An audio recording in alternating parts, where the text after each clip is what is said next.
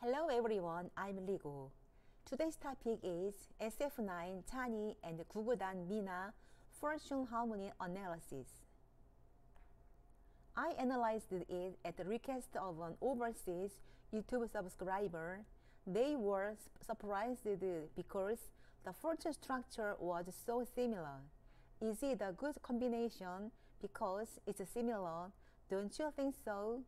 Let's analyze it together. Chani is a beautiful tree. Mina is a big rock. Big trees and big rocks collide when they meet. However, this conflict is used in many good ways, so it's a good meeting. And just below the letters that point to themselves is their perception of their spouse.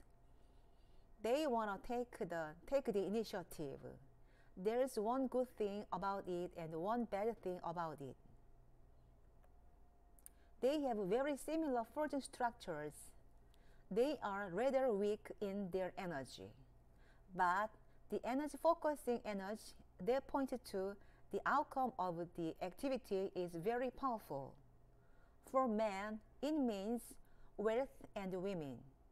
It means wealth to a woman. In short, they are very greedy people. They have so many things they want to do and are very motivated.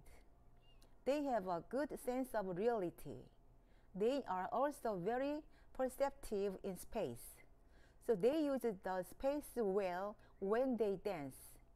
They have great value judgment, so they can judge what is valuable for their development. They are also very intelligent in mathematics. So if they become a couple, they will be excellent in finance. And the world's art can be their efforts. But they also try hard to achieve the results of their activities. They are so similar that their weaknesses are similar. It's not good for couples to have the same weaknesses, and it's good to supplement them. However, they have almost the same thinking system and will have a high understanding of each other. It is seen as a meeting that helps each other develop. I'll give them 85%.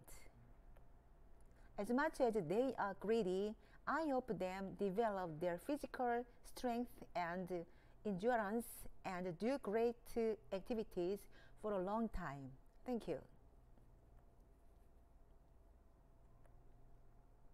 Subscribe, thumbs up please.